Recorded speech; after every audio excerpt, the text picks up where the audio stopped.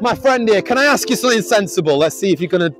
Right, okay, this is my little girl. You know, I was telling you about my little girl before. This is my little girl, Lois, okay? She's a baby. And this is a robot. Which do you think's better designed? The baby or the robot? You think my baby's ugly? Okay. Right, all right. Okay, well, you could say that. You could say you're entitled to your opinion, but what's more advanced? The robot or the baby? Now, I'm wondering if you can solve my problem, okay? In my hand here, I have got a robot, okay? I'm not a real robot, a picture of a robot.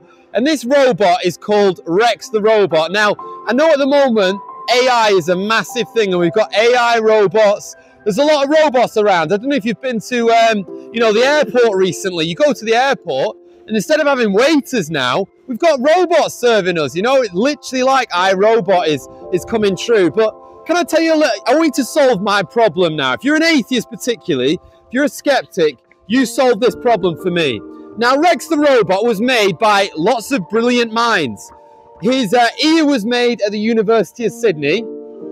His eye was made at the University of California.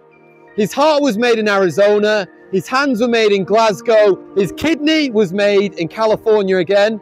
His pancreas was nearer to home in Leicester, okay? So you've got all of these different parts that were made from all of these brilliant minds in universities, okay?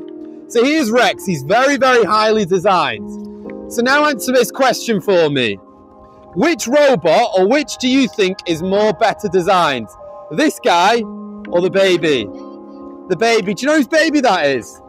It's my baby. That's baby Lois, yeah. So why'd you say that? Sorry, to the girl over there. Why do you think that one's more designed? Why is that more designed than that one? It's human. You know, she can talk. But this one has to be wired up. Now, here's my question. If you don't believe in God, here's my big question, okay? You ready for it? Why is it we believe that this robot has to have all these minds from all these universities to make it, and yet this little baby here had no mind? Over to you. If you're an atheist, you answer that. So if all of these minds had to make this robot, why is it we believe that this little baby had no minds? Because if you believe there is no God, if you believe that this world just came from some cosmic explosion many, many years ago, billions of years ago, well, that's the logical conclusion. How many people are there in the world now? Can you answer that question? 8 billion, you're right. So if we've got 8 billion minds, 8 billion thinking minds, some very intelligent minds, how is it we believe that 8 billion minds came from no minds? Big question, Mr. Atheist. 8 billion minds, how did 8 billion minds come from no minds?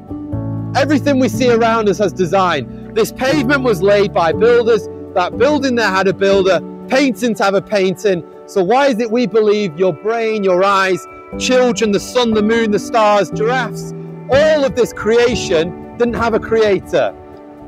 It's a good question, isn't it? It is a good question. Here's another one, okay? You've got a conscious mind, right or wrong. Is your mind conscious right now? It is. Your mind's conscious. You're walking around. So how do you believe that your conscious mind came from the unconscious? And that's what I'm trying to say to you today. Listen, you've got a thinking mind. Whatever you think about God, He thinks the world of you. Is all you have to do is look at the cross. Look at how He died there, the most agonizing death. He hung there like a puppet on strings, bleeding there, dying there. You know, no glory there, dying in front of His own mother. There's many ways we might like to die. Maybe you'd like to die in your sleep.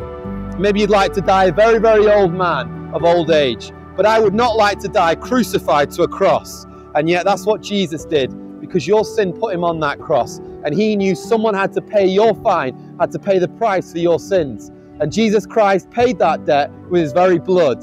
The Bible says without the shedding of blood, there can be no forgiveness of sins. And Jesus Christ shed His blood so that you could be forgiven.